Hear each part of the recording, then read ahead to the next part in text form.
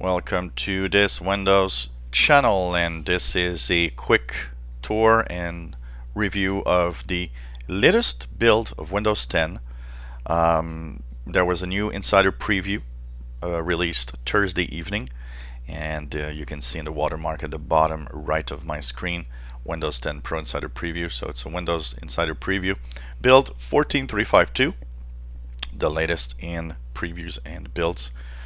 Pretty interesting, actually, a very interesting build. Not that much new stuff, but it installed well, had no blue screens, was fairly stable. I've even pretty stable because I've installed it yesterday morning, Friday morning. Been using it all day yesterday and used it today also.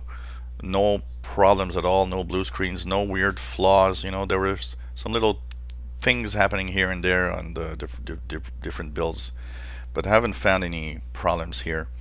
So the mainly new stuff, well, you've got, of course, extensions. The extensions, of course, are kept. So my extension for AdBlock, for example, worked, and you could, of course, get some more extensions.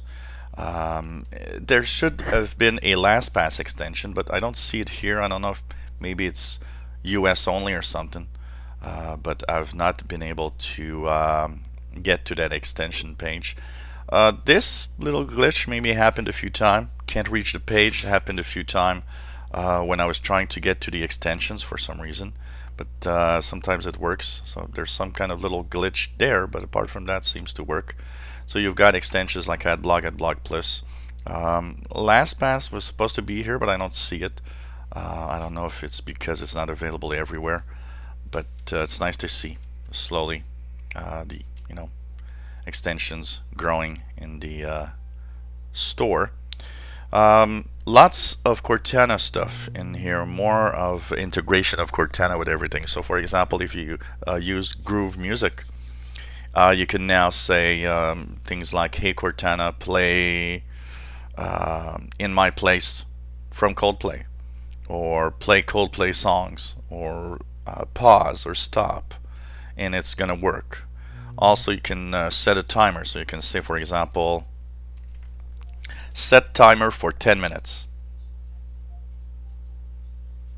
I'm starting your timer for 10 minutes. So here you see that the timer has been started for 10 minutes. You can, of course, say how much time is left. Your timer is at 9 minutes and 48 seconds. So it gives you the time left, and you can, of course, say cancel timer. Sure. And here, Your timer. so easy timers that you can actually add and stuff like that. So it's mostly there. Sticky notes improvements, you can now set reminders from your sticky notes to Cortana. Works for a US only version, so I was unable to actually try it because it's set to Canada here. But it is something that you can set a reminder and have Cortana go to send you to a URL, or call somebody with a phone number. You can ink or write a phone number, and it's gonna call it if you want, stuff like that. If you're a user of ink, if you have the capability, lots of Windows ink improvements, ruler improvements. Also the fact that if you write a date or a time, it can actually set it up and see where and how you want to set it up. And maybe it's for a you're writing on the Maps app, for example, and you say specific time and date. It will actually integrate through the map and just say, oh, so you want to have an appointment at this date and time, stuff like that. The Windows game bar improves with a lot of new games that support full screen, including League of Legends, World of Warcraft, Battlefield 4, Counter-Strike, Global Offensive, Diablo 3, and so on. File Explorer icon that got from, the last build was white, and now they got it back to yellow for some reason. A few tweaks here and there on some of the icons, but very minor stuff basically happening.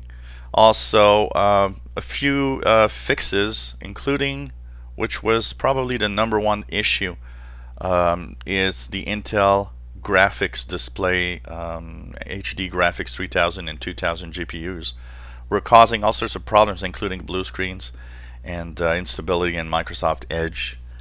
Known issues in this build, a few things, including Cortana that might not work well. You have to reboot. Extensions may not work for 15 minutes or so after you upgrade. Some new Cortana features also.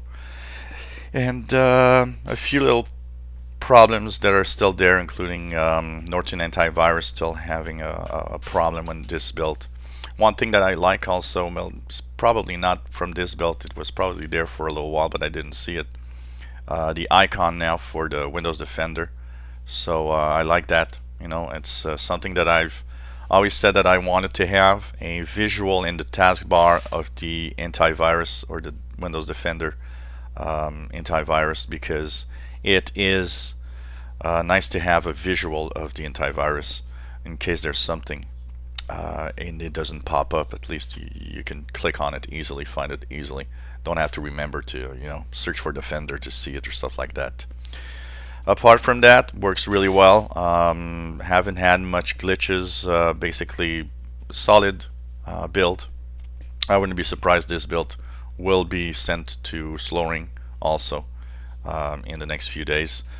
If you have a problem with a build, because a lot of you have been mentioning you're stuck at an older build and you can't upgrade, last build 14342 was sent to Slowring and they released the image files, the ISOs.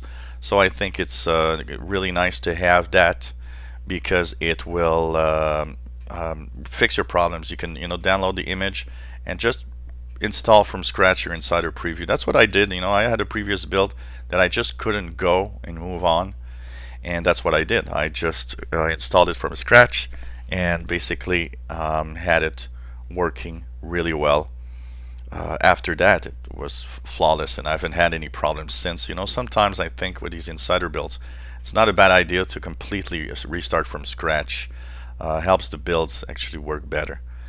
And so this is another cool Insider Preview. Not too many new features, but it's interesting because I don't think we'll have that many new features in the next few days or weeks in Insider builds, as we're getting really closer to the July update.